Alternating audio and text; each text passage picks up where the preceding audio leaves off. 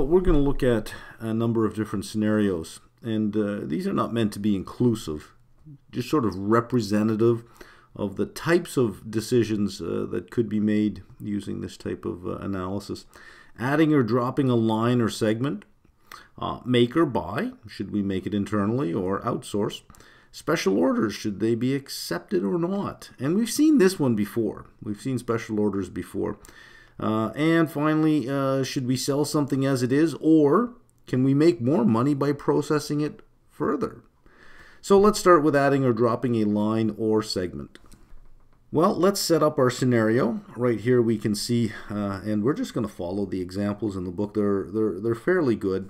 So here we are. We have a company that has 3 product lines: plasma TVs, e-readers, and digital cameras. And we can see, based on the way that they've written out their contribution format income statement, we can see the digital cameras appear to be a drain on the overall company by $6,400. Let's go through this example, and at the very end, we're going to show how we can use segment reporting, what we've done before, traceable and common fixed costs, by categorizing our costs in traceable and common, how we wouldn't run into this problem. But this is a really good setup, because what we're seeing here is that when we just report things in this type of format, although it's contribution format, we haven't taken any pains to separate traceable and common fixed costs. We've all categorized them into one. In other words, the fixed costs are allocated. We're going to see how sometimes a choice about how we present our information could lead us to believe that something is wrong. So let's keep this in mind. We're losing $6,400 on digital cameras. Let's try to fix that. So here's a way to look at it. What we've done is we've taken all of the costs, and we're going to look at each cost and to figure out which one is avoidable and which one isn't. So our salaries, and here it is. We're given these costs. And look at this. We're going to classify them into not avoidable and avoidable. The big question that comes up right away is, well, how do you know it's avoidable and how do you know it's not avoidable? Well, typically you're given some information on each of the costs, and working for a company, you're going to know. I mean, you're going to be the one that has to decide whether they're avoidable or not. But for the purposes of getting through this book, getting through the chapters, the exercise, any exams, you'll be given the information. Based on the information, you have to make the decision whether they are or aren't. So salaries, we're told that if you get rid of the segment, you get rid of all these people. That's avoidable. Advertising, we're also told that, hey, all the advertising dollars relate to the specific product. We can get rid of that. Utilities, well, this is allocated costs to this segment. You get rid of the segment, the utility bill is still on because it's one building. Depreciation for the fixtures, well, we're not going to do anything about the depreciation on the fixtures. Get rid of the segment, the fixtures are still sitting there. The next cost we have is rent, and that's an allocated cost. There's a rent for the building, and some of it is allocated to this product line. Well, that doesn't go away. So you see, these are not avoidable. We get rid of the line, we still got to pay this, so it's irrelevant for our decision. Do you get that? This is irrelevant. Insurance. The insurance is for the inventory. If we get rid of the product line, we also get rid of this inventory, so off it goes, right? And then you have selling and administrative expense of $4,800. That's the overhead. Again, it's allocated. We're not going to do anything about that, so it doesn't go away. So we're really only going to save $12,000. Okay, good enough, but we're losing $64,000, right? Well, our contribution margin from the digital camera line that would be lost is $16,000.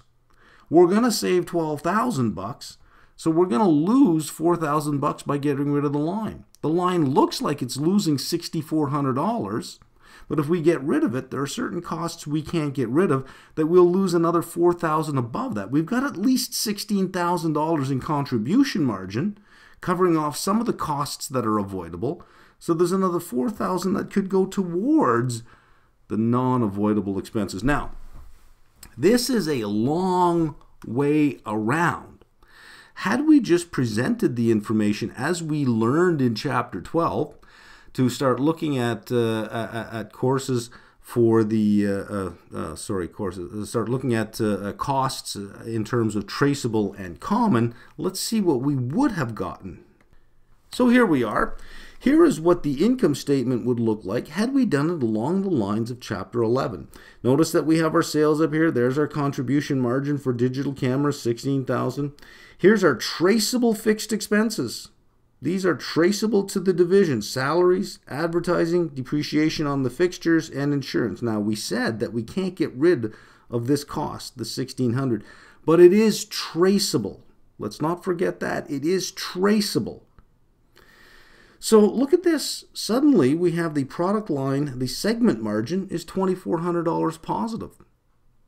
The way we presented it last time, we were losing $6,400. This is $2,400 positive. So you have $2,400 that is contributing towards the common fixed expenses, because these aren't going away. These will not go away. And of all of these costs, the $1,600 would still be incurred anyway. So even if we had it presented in this form, we would, well, first of all, we wouldn't even be making the decision about digital cameras. We're still up $2,400. But if we had another line that was coming in that could say produce $5,000, then we would sort of start to look at this and say, well, you know, the $1,600, we can't avoid that anyways. That becomes relevant in that decision. But for this decision, had we produced this type of formatted income statement to begin with, segment reporting with the costs broken out as traceable and common, we wouldn't have even had to make the decision to add or drop a line. It would have been obvious. Well, we're going to move on to the make or buy decision. And here's our setup, is we have a company that's making a particular unit right now. They're making 8,000 units a year. And they have their cost per units broken down. Their total cost is $21 per unit. Times 8,000 units, $168,000 a year. But when we look at some of the costs, direct materials, direct labor, variable overhead, supervisor salary, depreciation of special equipment, that doesn't sound like it's avoidable. Allocated general overhead, well, we know that's probably not avoidable. So if we decide not to make it, our cost per unit for relevant decision making is probably not going to be 21. So the setup in the book says, hey, listen, someone will supply it for 19 bucks. Now, a naive manager may look at their data right away and say, you know what, it's costing us 21 bucks per unit. They're going to make it for 19. Let's go ahead and do it. But the question is, does the company really save that extra $2 a unit? Is it really costing 21? In other words, if we buy it for 19, are we truly avoiding $21? Let's find out. So here's our decision made a little bit more obvious. And here's our original production costs, and we're going to break it down per unit and differential costs, whether we can make it or buy it, and our total costs. So, direct materials, can we save the $6 if we buy it? Yes, we can. Let's get rid of it. Direct labor, can we save the $4? Yes, we can. That's relevant. Variable overhead, can we save the $1? Well, that's the whole idea about variable overhead, right? Yes, we can. Let's get rid of it. The supervisor's salary. Well, look, we're making an assumption that the supervisor is in charge of just this product. So we get rid of the line, we get rid of the supervisor. There we go. Notice we're saving, look at all the money we're saving over here. So far we're up to $14 per unit. Depreciation of special equipment. Looks like we're going to have to pay that anyways. So that's not relevant. Allocated general overhead of $5. Well, read what it says. Allocated general overhead. That's not going away, so we don't really save that $5. So really it's costing us directly $14 to make. So if we stopped making it, we would save $14 per unit. The company outside wants to sell it to us for $19, which is an extra $5. If we're making 8,000 of them, it turns into $40,000, and there we have it here.